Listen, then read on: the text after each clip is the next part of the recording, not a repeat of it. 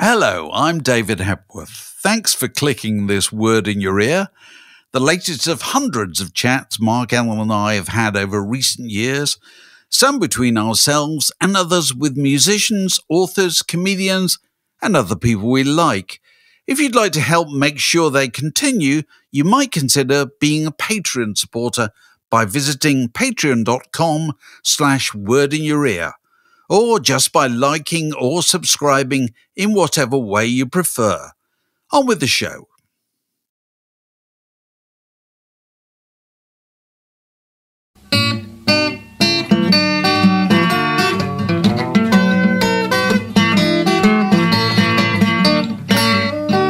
You're listening to a podcast from The Word. So I've got two conclusions from the United States presidential election. The first one is, obviously, we have to congratulate Donald Trump on winning his third presidential term, which is just remarkable, and he didn't even have to serve the one in the middle. But the second thing, more seriously, is that the question it throws up in my mind is this the final nail in the coffin of the celebrity endorsement, Mark?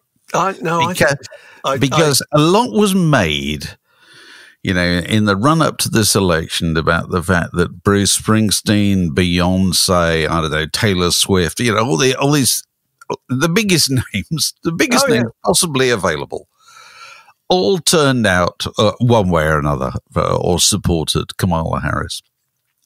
Meanwhile, as far as I can see, Donald Trump, this is absolutely extraordinary when you consider his kind of power and celebrity, how few actual celebrities have actually entered into his wake at any stage. You look around and you look behind you look behind Donald Trump, and you might catch a glimpse of Ted Nugent. You'll see Ted Nugent, Kid Rock. You'll see Kanye West. That's going to help, isn't it? Oh, yeah. And you're going to see Billy Ray Cyrus. That, I think, is I had a look. That's the sum total of people. Now, let's not forget that on the Harris ticket, you've had Ariana Grande, you've had obviously Springsteen and Beyonce, Taylor Swift, Barbara Streisand. You've got Billie Eilish, Bob Weir, Cardi B, Carole King, Cher, Eminem, the Foo Fighters, James Taylor, Neil Young, Stevie Wonder, Bon Jovi, Madonna, and Lady Gaga. That's just the tip of it, basically. I mean, it's basically everybody, isn't it? And J-Lo and all those people, the really significant people. And you could argue that it hasn't made any difference at all. I mean, we can't tell, can we? I mean, I totally understand them doing it. We've got pals in America who are saying that they were so keen that Trump didn't get in that they felt they had to go out, bang on doors, distribute leaflets, campaign, do anything, because they wouldn't be able to live with themselves if he did get it, and they felt they'd done nothing. And that's exactly the same with these guys on the scale that they operate, don't you think? But I think it tells you all sorts of things. One is that I think that may have come across as slightly sanctimonious in the end. Yeah. I think a lot of celebrities going there, well, look, we're the right-thinking people, and you're, if you don't agree with us, the wrong-thinking people, may have come across as slightly smug and slightly superior. I don't know. I'm not sure. But the other thing I think is that you're assuming that people will only have kind of relationships with people in the entertainment business whose politics they agree with. It's like saying, can Springsteen and Lady Gaga and Beyonce have got to that, Taylor Swift, can they have got that big in terms of music sales, in terms of ticket sales, without Republicans supporting them? Well, obviously not. And so I think that tells you that a lot of people are quite able to make a division between the people that they regard as entertaining and what those people's political inclinations are. Don't you think? They don't necessarily see those things as absolutely ready to go. I don't think it works so well the other way around. I think you'd be harder pushed finding a devoutly left-wing person going out to a Ted Nugent or a Billy Ray Cyrus concert or whatever. But also the people who came out on the Trump ticket, that will have done them a lot of good, because a lot of other people who were supporting Trump would think, well, I don't know who this guy is, but he's obviously in my camp. But I think you've got to pull back. There's a bigger narrative here, actually, which is, well, A, the campaign in the United States, like the campaigns in Britain, made absolutely no difference to anything at all. Nothing anybody did or said in the 3 months leading up to that made any difference to how people were likely to cast their vote. And they decided they do that, it's a kind of long-term thing, and it's vaguely patronizing to suggest that, if somebody puts out a certain message on the Jimmy Kimmel show or whatever on the week before, it's going to suddenly nudge it in one direction or the other. But I think the other thing is, which is interesting, is that, kind of names like music names particularly used to bring with them some perceived kind of rebel credibility that was seen as being beneficial to have on your side. You know what I mean? And I don't think they have that any longer, because it doesn't matter what any of these people say, Bruce Springsteen, Lady Gaga, Beyonce, whoever, Dave Grohl, anybody you'd care to mention, they're part of what not long ago people were calling the 1%. These people are immensely wealthy and comfortable and powerful. It's very unlikely that anything that's going to happen with any of these governments is going to change anything in the world of these people, not in their world, because Can I butt in just for one quick sec? Because the majority of the issues with this election was the economy. So people were voting. They were saying, was I better off 4 years ago or not? This was apparently blamed on Biden, but obviously COVID being the main cause. And they were thinking, well, yes, I would. And if I'm going to choose this guy, the chances are I might be better off. Then that's A, a very powerful incentive to vote, and B, the idea of being lectured, as you say, by a load of people who are not affected by that. Not affected. Even more difficult. You see, bigger narrative again, though. You say it's not just the American election. You've got to look at elections around the world. You look at what happened in the UK. You look at what's happened in Italy. Absolutely everywhere. Incumbent governments are being turfed out, left, right, and centre, for the simple reason that the population doesn't feel it's getting better off. The population feels disgruntled, okay? That's its natural state. How's the world going? Terrible, okay? Now, the world of Beyonce is not going terrible at all. Beyonce, it's kind of, she's immured from the world, really. She lives in Beyonce world. These people are prospering on a fantastic level. So the idea that they would share any kind of feelings, we're all in the same predicament here. We're not. We're not Beyonce. Thank you, dear. We're not Taylor. You're doing pretty well. And also, I think it's an element of just the passage of time. You used to associate the idea of rock stars with rebellion, and more specifically with youth, because obviously by definition, 30, 40 years ago, all rock stars were young. There was no such thing as an old rock star. Your idea of a rock star was the Rolling Stones, or it was the Ramones, or it was the Pistols, or it was Supergrass, or whatever. But it was generally people who represented youth. That's just not the case anymore. So therefore, the anti-establishment stars of the past now come across as being the establishment, don't you think? And it's being seen as a rebellious thing. And furthermore, rock stars used to be rule breakers. Now they're not. They're rule compliers. That's what they do. They have signed up for a kind of worldview which is largely shared by, most people who've been to university or whatever, around the world. They'd all agree this stuff's, acceptable, this stuff's not acceptable. And they've got an increasingly clear division between the acceptable and the unacceptable. And, if people go the wrong side of that line, they're cast into the outer darkness. Whereas Trump was trying. Those people who stormed the Capitol, those are the people who feel more rebellious. Those are the people who are driving uninsured vehicles. Those are the people who have probably more firearms than they have licenses for. Those are the people living in some kind of cash economy outside of the law. I don't mean that to sound like a generalization. I'm talking about some of them. But you get the feeling that those people are genuinely kind of more rebellious, actually, don't you think? Well, Trump's whole shtick is he runs in opposition, doesn't he? Even when he's president, he pretends he's in opposition. That's the whole deal. I would like to do all these things, but they won't let me. They won't let me. And that's the whole deal. Take no responsibility whatsoever. It's like, this whole cult of rebellion was invented by Marlon Brando poles up in the what's it called, The Wild Ones, that film where he plays the leader of a motorcycle gang who revs into town and threatens the established order. And somebody says to him, "What are you rebelling against?" He says, "What do you got? What do you got?" I know.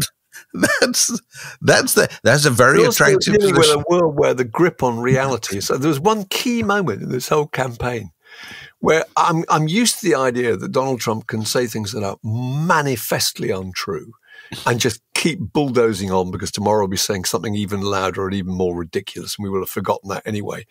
But and those things can't be disproved live, as it were. But there was a thing, I don't know if you saw this, where he was at one rally about a week to go, and he said, "My rallies are always full and no one leaves before the end."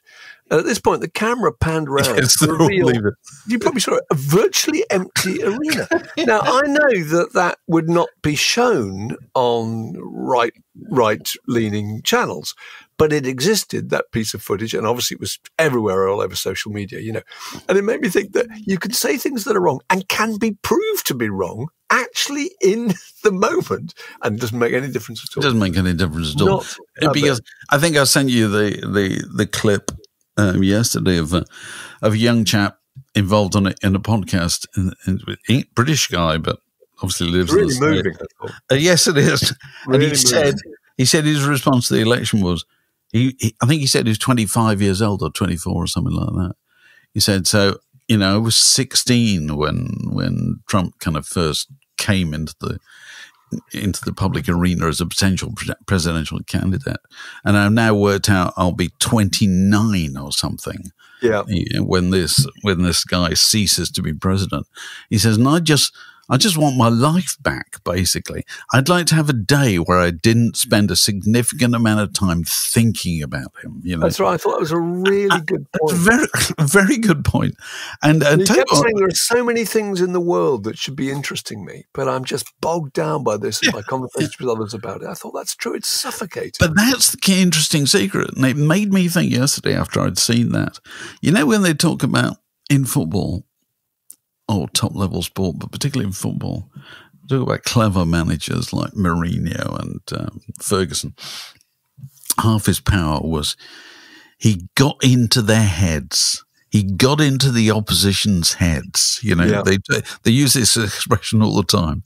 And so, if you were playing against Alex Ferguson, he would make some comment in a press conference a few days beforehand that would just take the pressure off him and put the pressure on you. Well, Donald Trump does that. One thing he has achieved is he got into the opposition's heads. They are obsessed with him night and day. The level of antipathy they feel towards him is far more powerful than any level of affection he attracts among his supporters. Far more powerful. And actually, what appeals to him about what appeals to his supporters about him is the fact that he gets in the head of the rest. Yeah. That's what it's all about. Because there's a kind of acceptance that we don't, Trump's lot don't run the world, really. They just lob cabbages at the world, Yeah. And so what they really want to do is make the lives of the people who actually do run the world uncomfortable. That's what they do. And they've done that enormously successfully. Whether they can make any kind of fist of actually running it when they have the controls themselves, you know. We wait and see. But anyway, so how do we begin? Yes. But anyway, celebrity endorsements, they're finished. And I say no bad thing. The Word Podcast, prime cuts of popular culture served fresh each week. Dave, Quincy Jones, who we missed because we'd done the podcast, I think, last week. Very sad. And I thought it was interesting that that Soul Bossa Nova from Austin Powers was one of the tracks that you heard. Although it was just a classic kind of, it's like Alec Guinness, Star Wars actor dies, Quite rightly. That was the one track. Because I would have done the same thing. That's the track that everyone goes, oh, did he write that? Rather than kind of, it's my party or come fly with me or something, Or it's also, I always tend to say, before Michael Jackson and Thriller, and Off the Wall, obviously, I did tend to associate him in the part of my head where I keep, the soundtrack to The Italian Job or a personal favourite of mine, which is In the Heat of the Night, the Sidney Poitier, Rod Steiger film, which starts with that brilliant Ray Charles vocal, in the Heat of the Night. I just love that.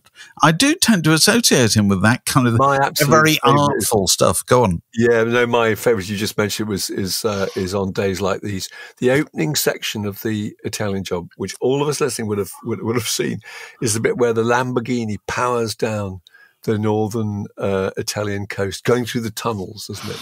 And you get On Days Like These with that wonderful orchestral arrangement, just so beautiful. Yes. And it goes on for ages, and then it ends, and then there's a section of a bridge for about 10 seconds of the sound of the Lamborghini's engine as it heads towards the next tunnel. And at the end of that tunnel is the bulldozer, and the film starts. You think, that is immaculate. Can I just stop there at this point? We're recording this on Sunday morning. And now Mark said that, I'm going to spend the afternoon watching The Italian Job on the sofa. After a roast dinner, we're going to watch The Italian Job on the sofa. Nodding off at some point when Benny Hill comes on. Isn't it? I mean, I just think I've seen that film so many times. It's just magical. Of course, to have it at Christmas. I know I've told this before. You used to have it at Christmas because I felt it was the one film that combined all the generations. My mum and dad, our generation and our kids. Everybody loved it. There's something in it for everyone. It's brilliant. And of course, he did. It's got the. Has it got a song, The Self-Preservation Society? It's got Noel Coward appears, isn't it? Mr. Bridger. Mr. Bridger. I love Noel Coward in The Italian Job. He walks down the steps in the jail. They're all banging, on their metal plates. It's just fantastic. It's wonderful. But anyway, what are we talking about? Quincy Jones. I thought that was interesting.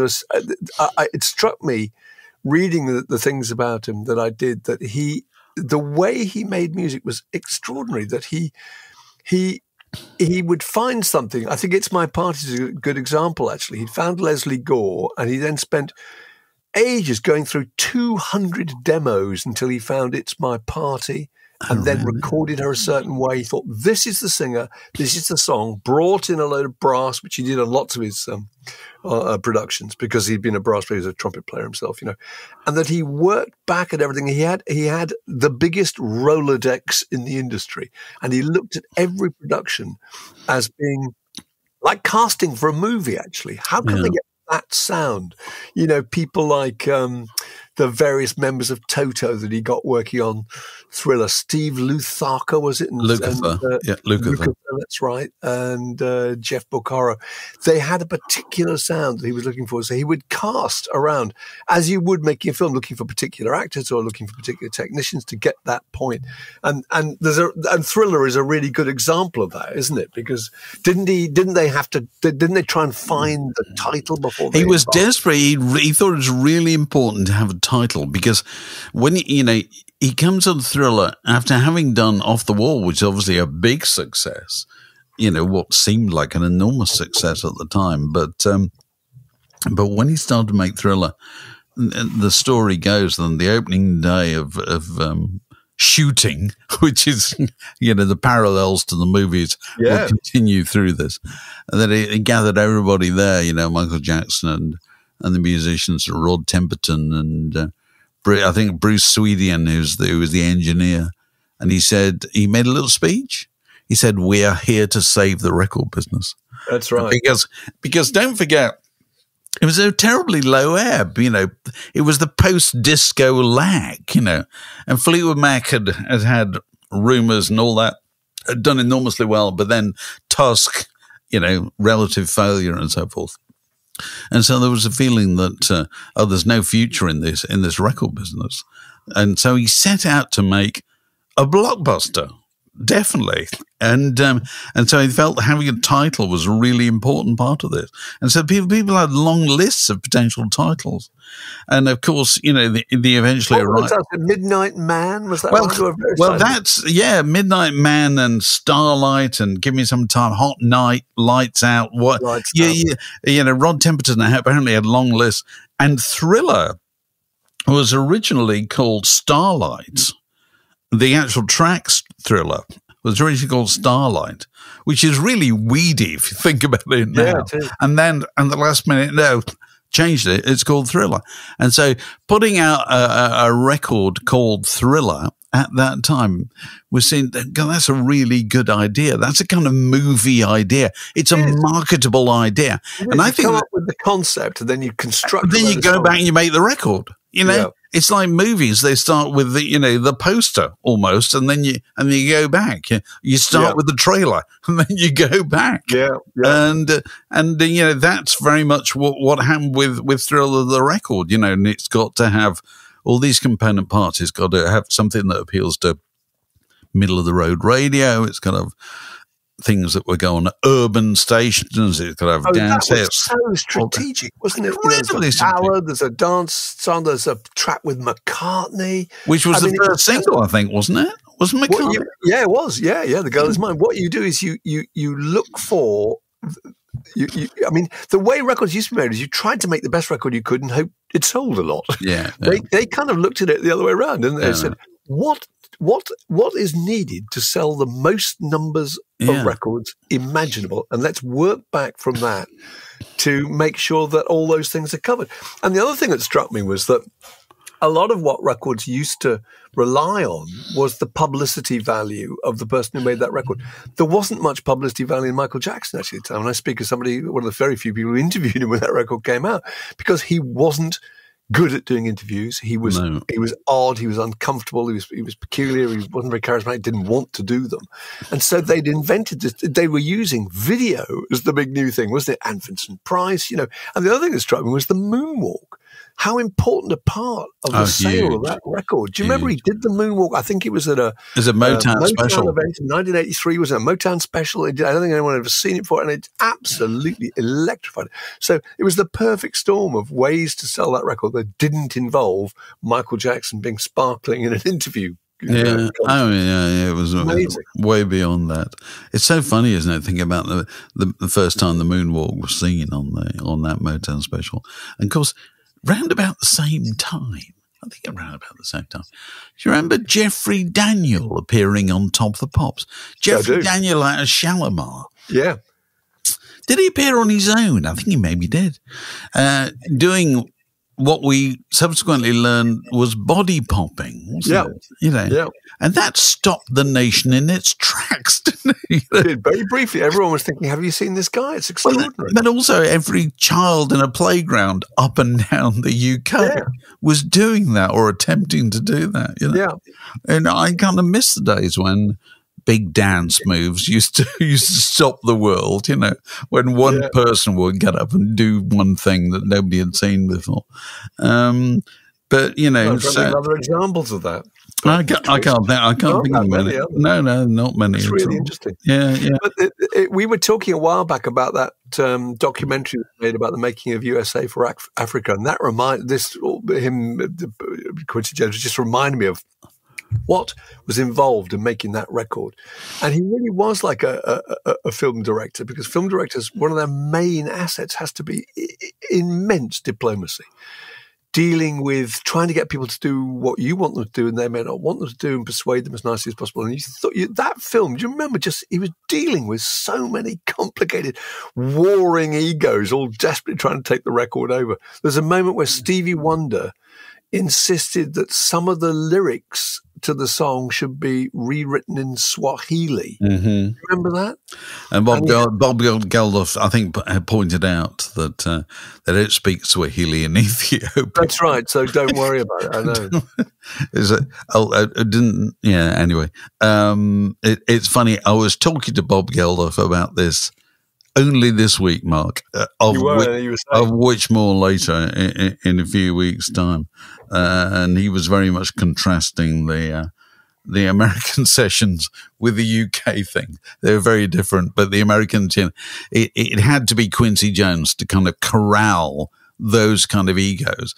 He was the only person of that. Because he'd been there a long time, So even kind of Ray Charles is impressed with Quincy Jones, you know what I mean? Because he'd been there. So how old was he when he died? The other 91. So 91. I mean, do you think of someone who combined working with Lionel Hampton, working in the Count Basie with the Count Basie Orchestra, playing as a trumpeter, and then right through to all the big commercial records he made, all the film soundtracks. And in the end, there he is with, points of view about Taylor Swift, perfectly justified in his mind that she couldn't write songs and it just. Is that what he said? Did he say she wasn't a good enough songwriter? Oh, really? Yeah. Mm-hmm. I'm not sure if I agree with that, actually, but there we are. He just thought it was maybe because she needed a team of people around her. I'm not sure, actually. I think it's interesting that he had the nerve to say that, actually. Yes, I do too.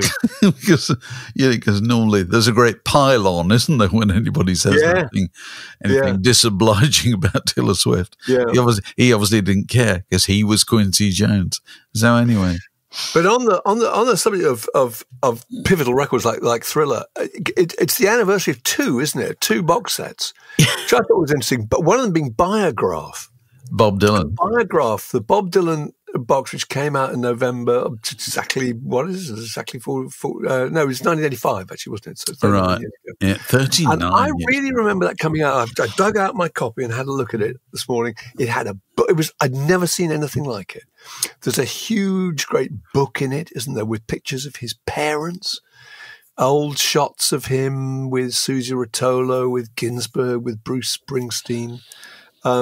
The key thing was that it had 18 of the 53 tracks. How many albums was it? I can't remember. It's 5 records, 3 CDs, I think. 18 of those 53 tracks had not been issued previously, and I think 9 of them were unreleased recordings. There were songs that he recorded for those particular records, and it went right across the board, didn't it? It was apart from, I think, Self-Portrait and Dylan Desire, Infidels and Empire Burlesque. I think pretty much there were outtakes from every era of those records that he made. So you had Abandoned Love and Caribbean Wind and Baby I'm in the Mood for You and all those. And that was, do you remember how exciting that was to get unreleased material? It was immensely. I don't remember that ever happening before. No, I couldn't. I was trying to think about this. And I wrote about this I'm going to plug my book. In my book, hope I get old before I die. Because I think oldies, if we can call them that, used to be regarded as things you kind of sold cheap, because they were oldies. Yeah. Whereas Biograph takes absolutely the opposite tack, which is we're going to charge more money for these because they're old, and because you've never heard one of them before, and it was a little bit compromised in the sense that the obviously thought, well, we're going to have the obvious greatest hits on here, but we're going to make it more attractive to the collectors by adding a bunch of things that were not among the greatest hits. But nonetheless, we're going to charge a lot of money. I can't remember exactly how much they charged, but I know it was pretty hair-raising at the time. I know it was a lot of money, and I remember not even balking slightly at the cost of it. I can remember thinking it's worth it. Oh, well, sure. But that kind of begins the gold rush, isn't it? So Paul McCartney and so forth must have looked to that and thought, well, he got away with it. 10 years later, or however many years later. Yeah. The anthology and all those kind of things. And so we now have the realization that people will pay any amount of money for kind of artfully packaged old stuff. And, you know, I have in front of me, I'm looking at a page for the plugging the recently released reissue of John Lennon's Mind Games. Oh, isn't it amazing? The Ultimate Collection Super Deluxe box set. There's a special edition that has, I don't know, 2 limited edition reproduction artworks, you know, hologram engraved EP, 9 LPs, picture discs, Blu-rays, $1,350, ladies and gentlemen. Pounds, actually. I think that's pounds. Well, no, I'm looking at dollars. Okay, but it may all right. Could be pounds as well. There's hardly any difference. Yes. And 1,350 quid for a record that, I mean, was pretty average when it came out. Actually, how many times did you go back and replay Mind Games? I got it out the other day, and I looked at it, and I thought, I bet I have not played this record in 50 years. Yeah. You know? It's incredible. But, but if you'd said at the time of the release of Bob Dylan's Biograph, hang about for 40 years, you will see a copy of John Lennon's Mind Games being sold for £1,500. I know. You'd have thought that was pretty. I have another theory about Biograph because it was so influential. As you say, now absolutely everybody is keeping everything and then knowing that possibly at some stage in the future they'll be able to repackage it and sell it as a box set. I have another theory. I think it influenced the film industry too, because around that time, well, a bit later, because DVD was slightly later, wasn't it? The DVD industry started producing DVDs with kind of deleted scenes. Yeah. And also with soundtracks and commentaries. But deleted scenes is a little like, it's a little like outtakes. There are outtakes, exactly the same thing, really. And that was incredibly attractive. You got a package with your favorite film in it, and then you saw a load of things that they cut out. All of which you used to think, I can't imagine that ever being in the film in the first place, but how amazing to see it. Yeah. So I think Biograph really was fun. It's interesting. So I was talking to somebody the other day about, I think that their son had appeared on television in some program, I can't remember. And I said, I'll just find it on YouTube. And they said, can you do that? I said, you find anything on YouTube. So we now live in a world where we accept that absolutely everything ever released is out there, and you'll be able to just get it somehow. You'll be able to at least listen to it once. Whereas in the world into which Biograph was introduced, that was not the case at all. So you still felt that the bulk of the interesting stuff was somehow denied you. It was behind a wall somewhere, and it might be parceled out.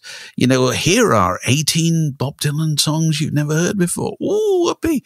Whereas nowadays, you think, well, it's all out there, surely, isn't it? One way or another. Well, the bootleg series, the Dylan bootleg series, obviously prompted by the success of Biograph, prove that to be wrong, because with every single, and the records he's making now, rough and rowdy ways, there must be loads of outtakes, maybe even possibly done deliberately. Yeah, but done deliberately. At some stage they can sell them, and that people like me will really, really want to hear them. But the other box set whose anniversary it is and how many years is it? Is the Bruce Springsteen and the that came out in November '86, didn't it? Yeah. Yeah, so 38 years. Yeah, is that the number of years? Yes, 38 years.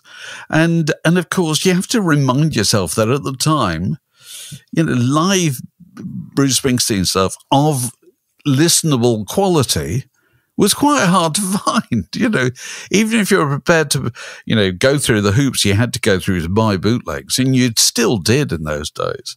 The quality of the kind of mastering and the pressing and so forth would leave a lot to be desired, wouldn't it? You wouldn't be listening to a lot of that stuff for pleasure.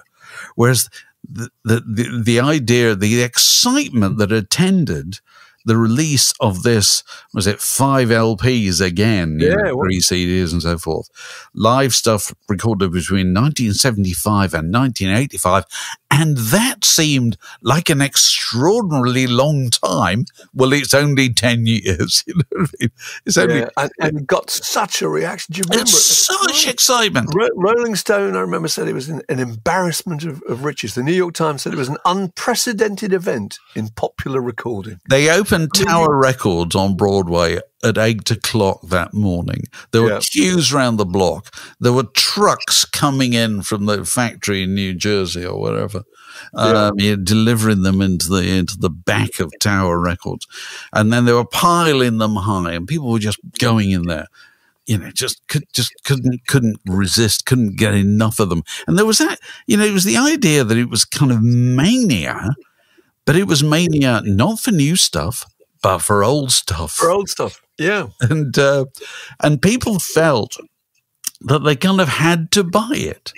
And so you got this mad rush the week it came out. And then a few months later, people were stuck with tons of them because it didn't continue. You know what I mean? It was a strange phenomenon. People wanted to be involved. You know, they wanted to buy it. And once they bought it and they played it once, they put it away.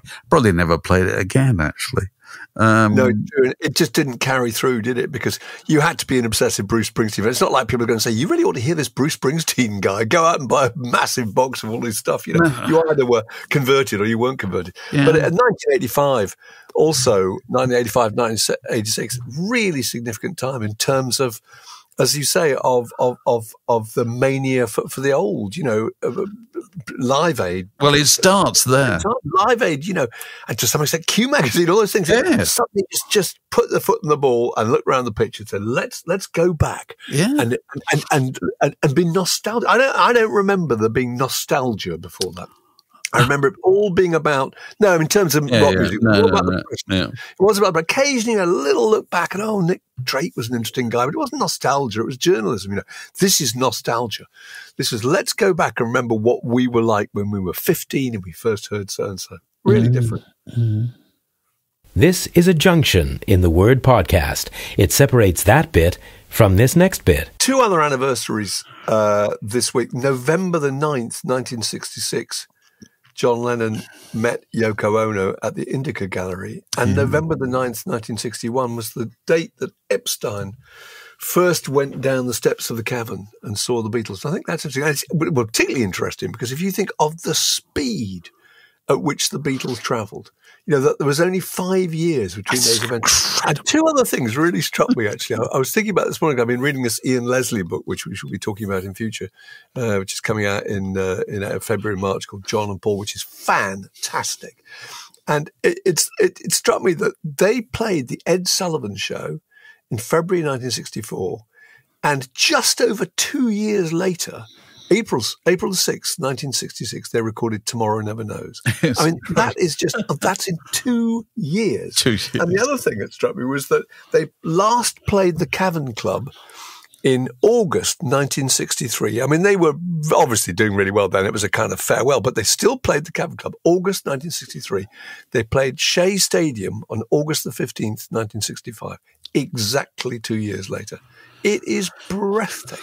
Don't you think? It's extraordinary. No, it's funny, the Indica Gallery thing, because I discovered not long ago where it was, because I do a lot of work at the London Libraries, is in St James's in the West End, and around the back of the London Library is Mason's Yard, which now has the White Cube Gallery, rather dominates it. But anyway. And Mason's Yard has two places of Beatles interest, particularly. The Indica Gallery was in Mason's Yard, and the building where it was is still an art dealer, I think. And then, literally a stone's throw away is the Scotch of St James, the club where the Beatles used to hang out, and where Jimi Hendrix first appeared before the kind of the glitterati when he came to London in 1966, and it is literally a few paces walk between the two of them. And it's just extraordinary. You stand there in Mason's Yard, think this is the is the ground zero of swinging London. You know, if you're going to put a plaque in one place, that's the place you would do it. You know, turn left. If you're where John area, which you are a lot, I know. You tend to see tours going by. I'm sure you've seen. Oh, I have a look at them. Yeah. I know people being taken. I'd quite fancy going on one actually. I'll take you on one. Let's go on. Let's lecture each other. But it is just extraordinary when you think about Epstein. Epstein first sees the Beatles at the Cavern, November 9th, 1961. So this guy from a record shop who's hardly ever heard an amplified pop group in his life stumbles down the steps of this place, decides, oh, there's something in these guys, starts at that point. And you know, he's never managed a pop group. He's never been in their company ever. And within 2 years, they are the biggest thing in Britain. You know, within 3 years, they are the biggest thing in the world. And you know, so and between 1961 and 1966. You know, it's just extraordinary, the changes. You know, so the whole a world in which the idea of John Lennon, Yoko Ono is even conceivable would not have existed a few years earlier. You know, you just can't imagine the imagine. reference points to be able to make it work. Absolutely, the whole idea of going up a ladder and, whatever he did when he went to the show at the Inner King Gallery. A tiny poem on a pin to the ceiling, wasn't it? That's right. The word yes. Yeah. Just absolutely astonishing. We shall never see their like again. Anyway, you're probably wondering, I know what you're thinking. This has been an absolutely wonderful way to spend, 40 minutes or so. What can I possibly do to ensure that this continues? Well, worry not. There is a way you can do it. I know. Get a pencil and paper, if people still have such things, and go to patreon.com/word in your ear and find one of the many ways that you could become a Patreon supporter. And had you done so, were you to do so, you could join such lucky people as this week's birthday guest, Phil Hopwood. The Word Podcast. Fix yourself a drink and it's like being in the pub. Okay, and our birthday boy is Phil Hopwood. Phil, you've got a conversational log to chuck on the Word in Your Ear fire, have you not? I have indeed, chaps. I have indeed. So my conversation point is, so if you were to be able to be teleported back into time, to a particular moment in time, like apparently the Tomorrow People did, or Doctor Who with his TARDIS, and you could go right back to a particular incident, and it can't be something straightforward, a bit like, the Beatles on the top of Abbey Road, recording their last concert, something, an incident that you want to kind of get to the root of, what really happened. What would that be? Oh, good grief! Over to you, Mark. Have you got one? I've got one where I would want the truth to be revealed, but I wouldn't want to necessarily be there, and that's Bob Dylan's motorcycle accident. Really interesting because there was no police report, and he never went to hospital, but he had a book deal, a tour contract, a TV show, an album schedule, and was going to appear at Shea Stadium 2 weeks later, 55,000-seater, and he didn't want to do any of it. He didn't want to do it. So I'm just putting two and two together here, that he may well have, given himself a nasty little scratch when he fell off his motorbike. I've got a few here. And by the way, this is a big talking point. Have you mentioned this to anybody? You've got to ferret out you can't just go with the obvious ones. Like, a good one would be Fleetwood Mac, the Rooms recording sessions and stuff like that. Yeah. But mine, would you like to go on. Mine, which I come back to again and again, and it is so complex in so many ways, is the whole story about Syd Barrett at the Wish You Were Here recording sessions. Oh, yes. When he turns up. Looking like the picture, the classic picture of him is looking like a somewhat down-at-hill, seedy Uncle Fester from the Addams Family.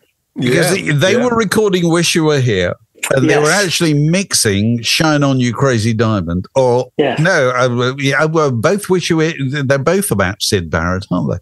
Yeah, it was June the 5th, 1975. That's the actual date. Yeah.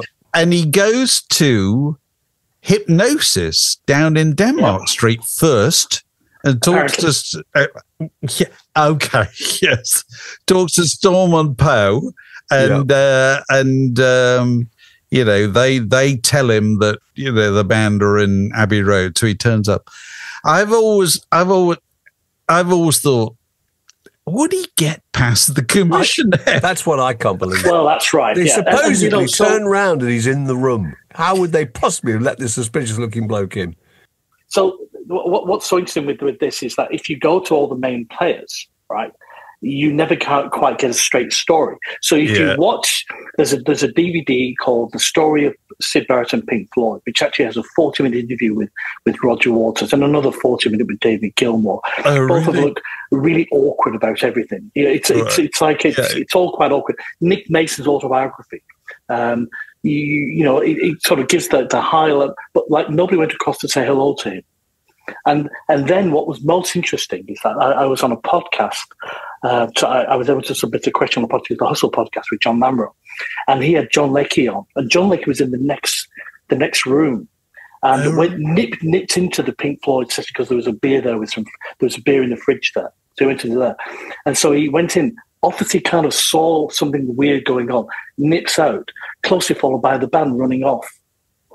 So my hypothesis is that what actually happened is that the band kind of saw something there, didn't quite know what to do in that classic, very English way, kind of left it for them to away. He's got to go to make a phone call. Yeah, exactly. I might be completely wrong though. No, that is what rock stars. That's what rock bands do when confronted with any socially difficult situation. They run away. That, by the way, with Syd Barrett originally. He left the band because they didn't actually pick him up on the way. They didn't pick up. That's right. Rather than kick him out. Yes. Yeah, that's right. They never even told him he was out. It's just everything's such an English story as well. It is. It's perfect. Yeah. It's perfect as it is, and it's like all these stories. I sort of don't want to know the truth because they've also got that situation with bands that. If you're ever involved in anything that's a shared experience, discussing it 30 years later, everybody's got a slightly different version of it. That's right. Well, that's history. History tells you that. History tells you that you never actually know what's going on. You just never know. Yeah. And even if you're in the room, you don't actually know either. Yeah, absolutely. Like some other agendas. Yeah. Mark and I might reminisce about working on Smash Hits 40 years ago, and we will remember totally different things, and with the best will in the world. And we're not Pink Floyd, and there's no controversy attached to it. No. It's just... Have you ever read the anthology thing where the Beatles meet Elvis, which is incredible? And the three of them talk about meeting Elvis, and they remember it completely differently. And this is Elvis. This is their apps like anyone else. You're in a room. You're in a small room. How hard can it be? Totally different memories. Even the clothes they were wearing and everything, Priscilla. So when I have to say, I mentioned that I was going to have this topic with a couple of my friends and my brother, who is actually, my brother is Gen X, firmly Gen X, about 7 years after me, right? So, I kind of said that, and he turned around to me and said, well, that would be good for you, someone like you. Yeah, you'd like, the people on the podcast, I'm sure they would like that. But what I would like to know, because he's of a different generation, he would like to be the day that Jerry Halliwell left the Spice Girls. Oh, right. Okay. I was like, that's a generational thing, really, isn't it? There's something about rock bands that kind of, they lend themselves to stories, don't they? And then so-and-so came in the room and said so-and-so, and then so-and-so stole his bass guitar, and then, and everybody can kind of imagine it, can't they? Whereas when you get into the world of the Spice Girls, it's totally different. It's not. That's not my world. I've got one other one, by the way. Go on. If you are interested, a different one, a more joyous occasion. So one thing another incident that I go back to again and again. So if you have all the money in the world, if you're a very wealthy author, if you are Douglas Adams, who's now sadly passed away, and you've written Hitchhiker's Guide to the Galaxy, and you've done everything. What would you do with your money? Oh, you're asking me what I'd do with my money? What would you do? Because I'll tell you what. Well, the government would take most of it. That's basically the first, first point. So let me tell you what. You don't Douglas have to Adams worry about it too much, Go on. Yeah. So Douglas Adams it was actually the July the 19th. That's 1997. It's recorded. He reunited Procol Harum for the weekend for a big reunion concert with the proper band. The one that kind of split in 1973, not the kind of the original one with Robin Trower, which came back in the 90s, which really failed. But he got together Procol Harum, which hadn't really played together as that band incarnation for 20 years, and all offshoots as well, like little offshoots, and they all got together in Red Hill where he lived, and they had a big weekend. Oh, that's good. And I a little movie in the waiting. Yeah, that's exactly right. And of course, he's no longer with us these days. But what a great thing to do, No, that's a good. I've got all this money. What I'm going to do, I'm going to go back and I'm going to get the original incarnation. Reform Procol Harum just because I can. Yeah, that's right. Yeah, no bad thing. No bad thing at all. Very good. Okay, great. Well, there's loads of food for thought there, Phil. Thanks for sharing that with the massive. And happy birthday if we're not too late. This podcast was brought to you by The Word.